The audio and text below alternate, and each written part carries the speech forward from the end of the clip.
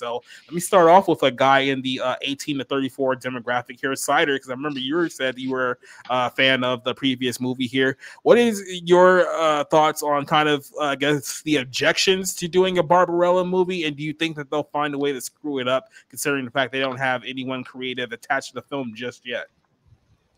First of all, Barbarella is my favorite movie ever. It is dumb.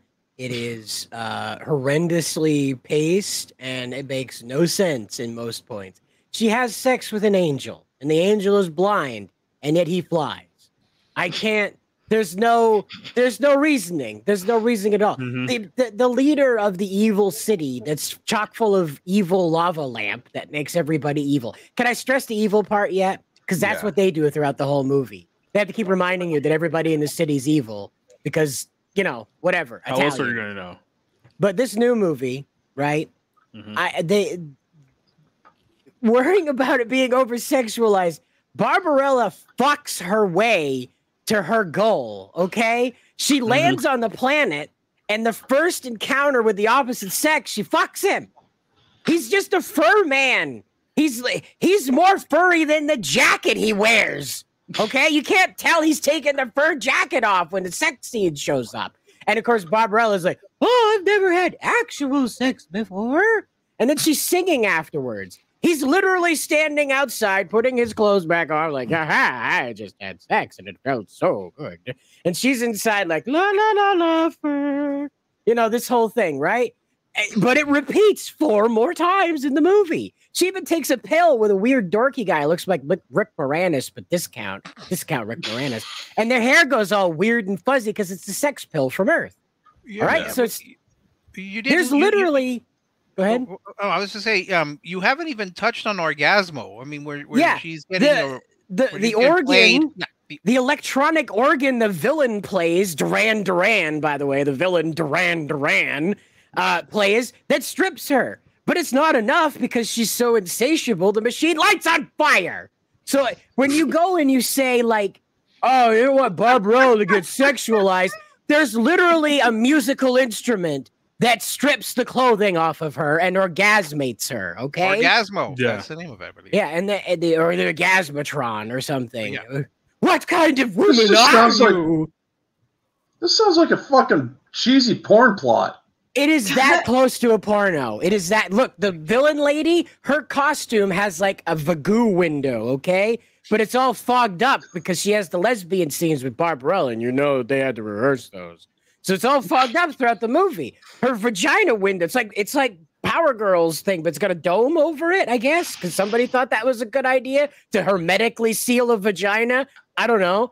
But anyway, to go in like, yeah, we're not going to sexualize Barbarella. Cool. So we're going to make a Star Wars movie where there's no R2-D2, there's no lightsabers, and there's no da-da-da-da-da-da. Okay, cool. That's what you're doing when you strip the sex out of Barbarella. It's one of my favorite movies because it's so stupid trying to get her to have sex with every mild protagonist she comes across. The whole reason why they're objecting to this is because, like I said, it's the idea that there may be men like me and you that go out there and be like, "Oh, this hot actress is playing this ridiculous sexualized plot where she might be showing some revealing clothing. I might actually pay $14 to see that." It's like, no, we can't have stuff like that.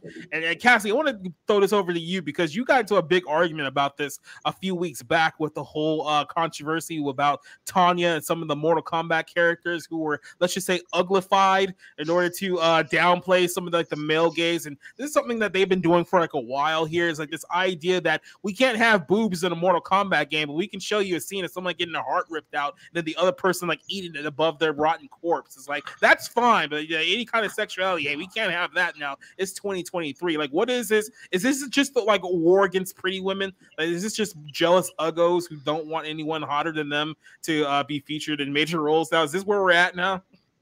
It's a lot of different things. There are, ugly ass women that are being put in places of power, and they do apparently tend to feel some type of way. It is modern feminism going full force and alleviating the male gaze.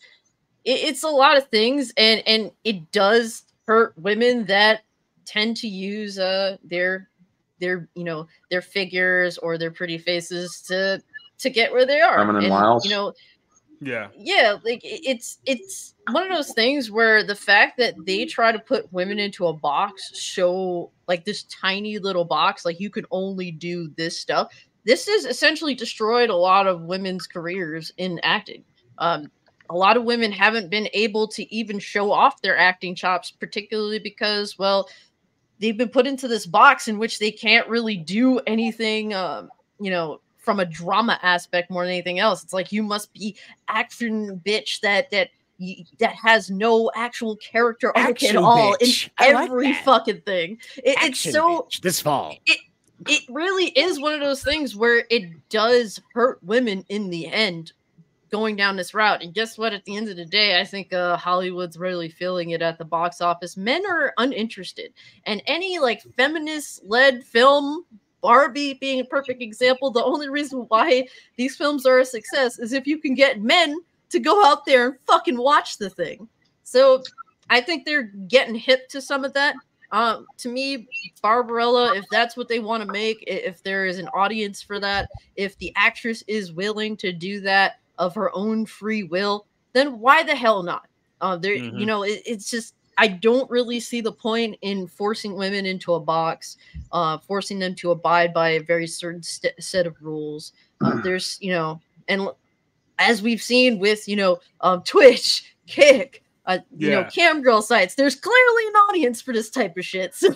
And I'll bring up a point here that Kate mentions too. These are the same people who don't want to appeal to the male gaze whatsoever, but they'll empower people who are on OnlyFans and on Twitch and stuff like that who do the exact same thing because, well, they're doing it on their own terms. They're getting paid for that. It's like, I'm sorry, is this actress not getting paid to be in this movie? So it's like, oh no, the men are forcing her to do it. It's like, you're just gonna find some way to try to like Jedi mind trick your worldview into reality when it just comes to the fact that you don't want you hate men so much, you don't want anything that gives them joy, and you really don't want to prop up an actress that make you feel bad about yourself because you're not as pretty as her. Like, there's people, like, we've heard this argument on Twitter for a while. If you don't know the name Sydney Sweeney, she's on the show Euphoria, who also happens to be on the same show as Zendaya as well. And there's actually a legit movement on social media that anyone who believes that Sydney Sweeney is more attractive than Zendaya, that they're racist because she's white and then the other girl's only half white. So